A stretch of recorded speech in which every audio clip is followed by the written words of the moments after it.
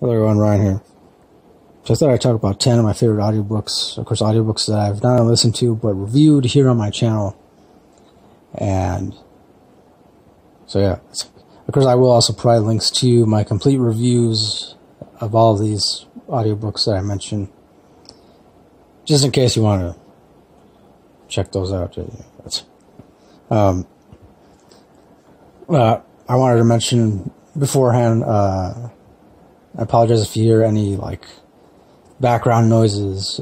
You might hear like dogs barking in the background, people talking, chatting it up, and that's because, you know, it's Memorial Day weekend and there's a lot of people over here in my house right now, and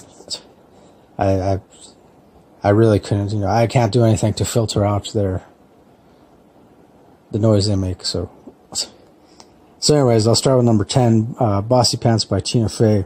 I listened to this sometime at the beginning of this year. It's a memoir read by Tina Fey. I liked it for the most part only because Tina Fey has an interesting sense of humor. And I liked hearing about her childhood. Ultimately, to me, she came across as like a pretty cool person, like an interesting person that, you know, I think I would have liked hanging out with when I was a kid. Number 9, Unqualified by Anna Faris.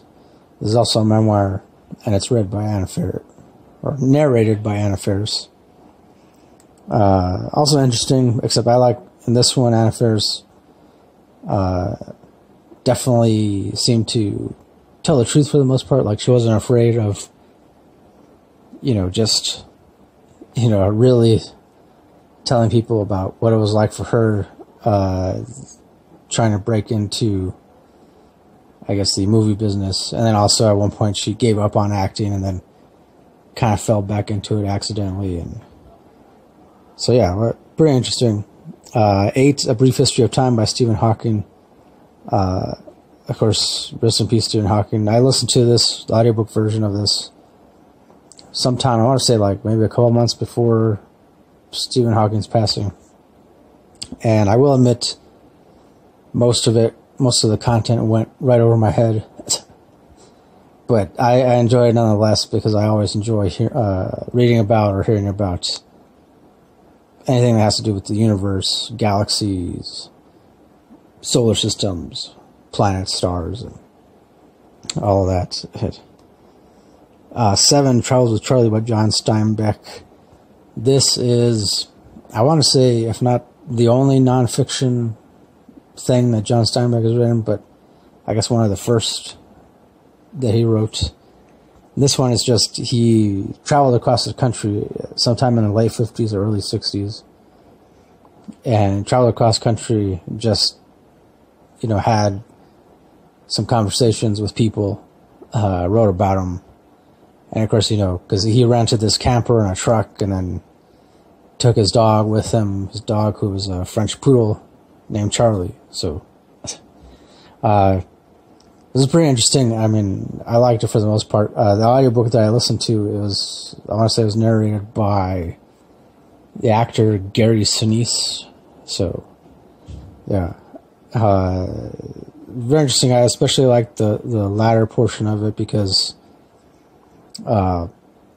he drove through the southern part of the country, and yeah, obviously encountered extreme prejudice. So yeah, I don't want to say any more than that, because you can check out my complete review of it. Number 6, The Danish Girl by David Ebershoff, or Ebershoff. Obviously, I know a lot of people are familiar with the movie adaptation. And of course, the movie adaptation, I saw the movie first before listening to the audiobook. I will say, you know, I like both. I mean, I like the movie, but definitely when it comes to the book or audiobook, obviously there's way more detail. And yeah, I like that as far as the audiobook is concerned, it provides a lot more background information, as far as, you know, when it comes to the main character. unfortunately, whose name escapes me right now. Because it's been a while since I listened to the audiobook. But I do remember I liked it. I liked the way it was written. Kind of haunting, but also intriguing. And a little bit informative, too, when it comes to, things like transgender people, offers, to me, it offers, like, an interesting glimpse into that whole, I don't want to say world, but just an interesting glimpse into the mind of a transgender person. So, obviously not a complete, thorough glimpse, but, and if you want to know more, you can check out my review of that. So, number 5, Sharp Objects by Gillian Flynn. And originally I attempted to read the physical book, the physical copy of Sharp Objects. But unfortunately I wasn't able to really get into it. And even when I listened to the audiobook, I couldn't get into like the first 20 or so minutes. Maybe even more than that, 20 to 30 minutes.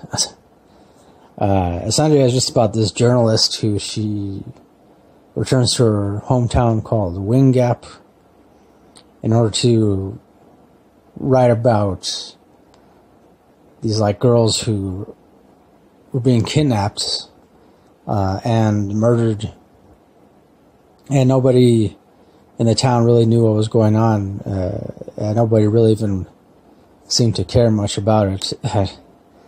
So she goes, and then, she reconnects with some of her old friends, tries to reconnect with her estranged mother. She turns out she's got this, like, really,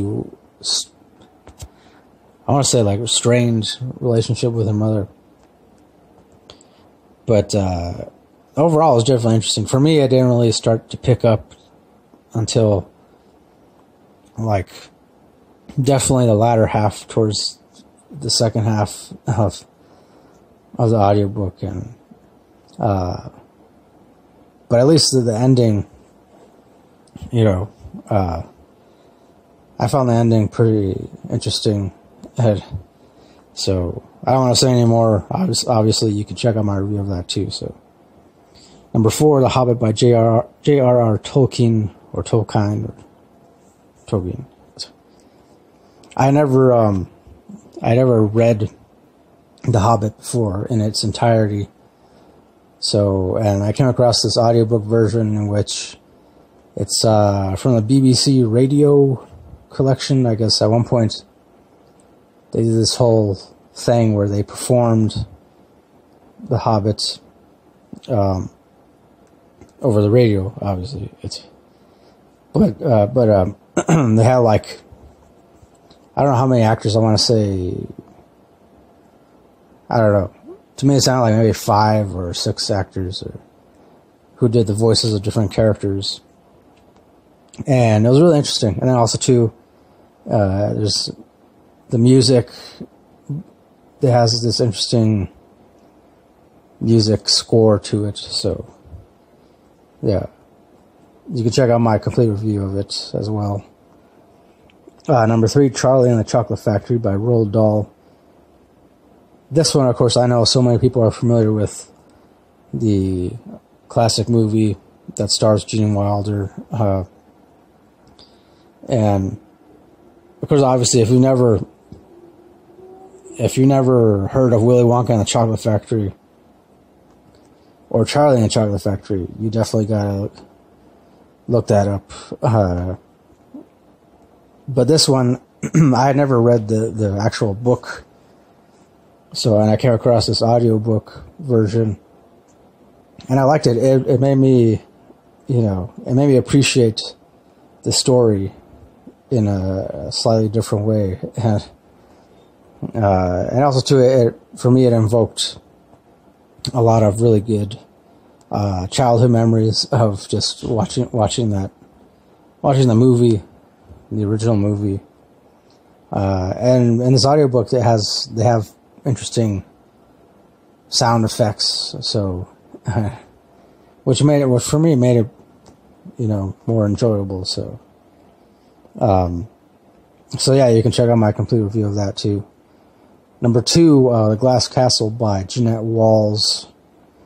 This is another memoir. This one really kind of got to me. In that, because the author Jeannette Walls, she wrote about her childhood, what it was like growing up poor, but not only that, but growing up by being raised or somewhat raised by these parents, like both her mother and father, because her parents seemed to be stubborn, but not only stubborn, but I mean, just so deliberately stubborn that they actually preferred to have their children starve rather than accept help from any people, from any outside source, or it's, in other words, instead of making sure that their children, because Jeannette Walls, it was her, and then she also has 2 sisters and a brother. So pretty much while they were growing up, it was a rare occurrence when they had food to eat, which for me it definitely sucked. And the whole time I remember the whole time I was listening to this audiobook, I found it like it was hard for me to wrap my mind around it. It definitely opened my eyes, opened my mind to the fact that, I guess there really are crappy parents out there. But not just crappy parents, not just parents who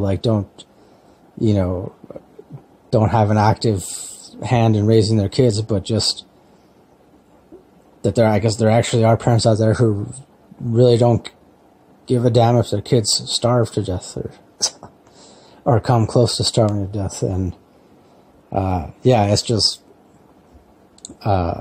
definitely intriguing. I believe everyone should listen to this audiobook at least once, or read the physical book, or both. And there is a movie adaptation out, but honestly, I saw the movie adaptation, and it doesn't do the book justice. It just, in the movie, they cut out some pretty pivotal moments, I feel. But hey, that's Hollywood for you. That's so yeah, I mean, if you want to check out my complete review of that link will be provided. And so for number 1, definitely this was a no-brainer for me. I know a lot of people are familiar with this book, The Hate You Give by Angie Thomas. It's just I listened to this honestly sometime last year, not this year, but last year. I attempted to read the physical book first, and I only got so far because then I had to return it to my local library. There was this long wait list, and I was lucky enough to find a copy of the audiobook, and it's just, I don't know what to say about it, because I reviewed it as thoroughly as I could. So definitely I encourage you to check out my review of this. If you don't check out any of these other reviews, the reviews of these audiobooks I mentioned, I'll say definitely, at least, if you're interested in this book at all, you gotta check out my review of it. But not only that, you gotta read it. Read it or listen to the audiobook. the, for me, it started out as like, I thought it was going to be a typical YA kind of thing, and which it definitely has that element to it, but it's actually so much more than that, because, it covers so many important issues like prejudice, racism, the inefficiencies of government, bureaucracy, how, a lot of things get tied down by bureaucracy and the whole, and not only that, but then the fact that too many people, get caught up in stereotypes and point the finger and all that, and, because essentially, the main character is this girl named Star. She sees a friend of hers get shot by a police officer. She witnesses the whole thing. And then, of course, ultimately the police officer isn't charged with anything.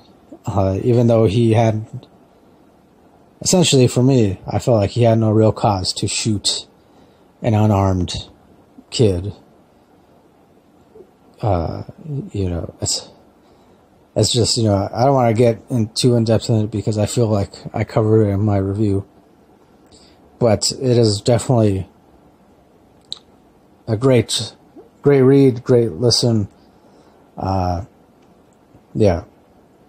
You definitely got to read it if you haven't already. There's a reason why, there's a lot of hype surrounding this book. And, it's not like with every other book.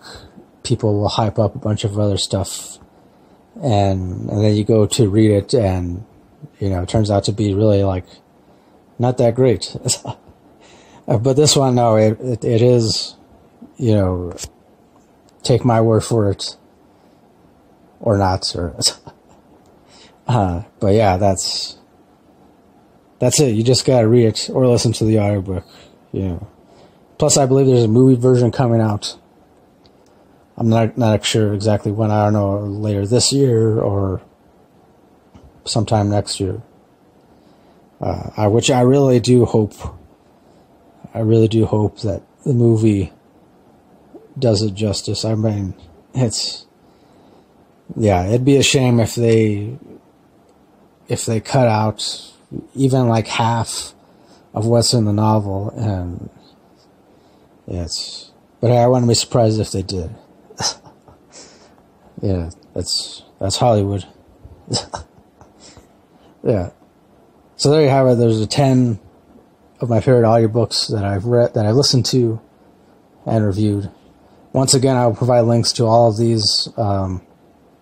Links where you can check out my complete reviews of each one. And yeah, that pretty much does it.